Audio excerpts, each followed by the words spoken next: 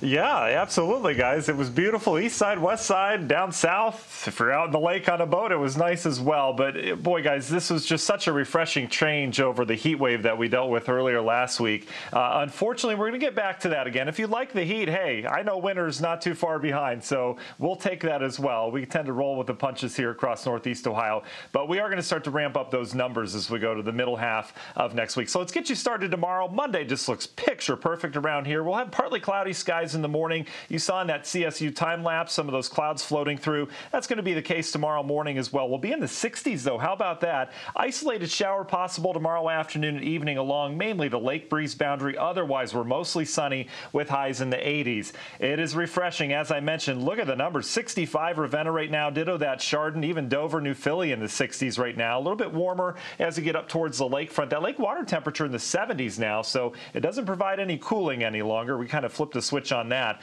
The dew points have come up a little bit, so it's a little bit muggier this evening. That's because the air is kind of settling down. Oftentimes it gets mixed up. You get some dry air during the daytime.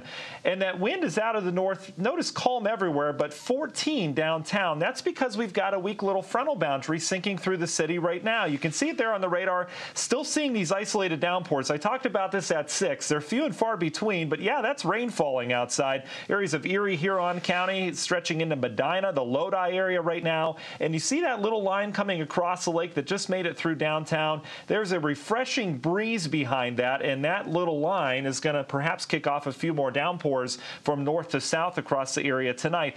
But the big picture shows this isn't much to deal with. Most of the moisture pulling off towards the east. We do have generally a high pressure that's going to work in here. It's kind of muddled this time of year, but overall we're dealing with more sunshine hours than we have with the rain. The National Design Martin hour-by-hour forecast picking up on a few of those showers. Tomorrow morning, I think they'll still be around down to the south. Otherwise, we're partly cloudy. Comfortable temperatures to start our Monday. You could see some isolated showers kicking off in the afternoon. I'm not too impressed by that. I think our model's overdoing it. All that will go away tomorrow with sunset. Again, a beautiful Monday with high temperatures in the 80s. I calculated the summer rainfall. This is since June 1st, technically. I know summer starts a little bit later than that, but look at the deficits still. Cleveland, Akron, down towards Mansfield, we're all running 1 to 3 inches below average.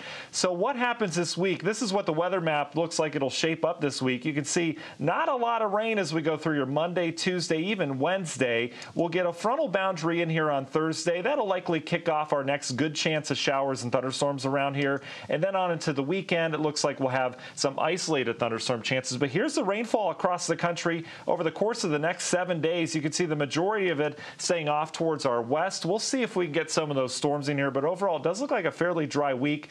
But the humidity will be back, as I mentioned, in terms of Thursday and Friday. We're really ramping it up. And look at the temperatures as a result. Your Universal Windows Direct 10-day forecast, comfortable tomorrow, a little bit warmer with sunshine on Tuesday, but by Wednesday, we're cooking. We're back up into the low 90s. That humidity rises on Thursday with those showers and storms, and we stay in the 90s as we go throughout your weekend, and then the beginning of next week shaping up to be hot as well. So mid to late July around here, hottest time of the year. It's certainly going to feel like that. We'll be back with sports after the break.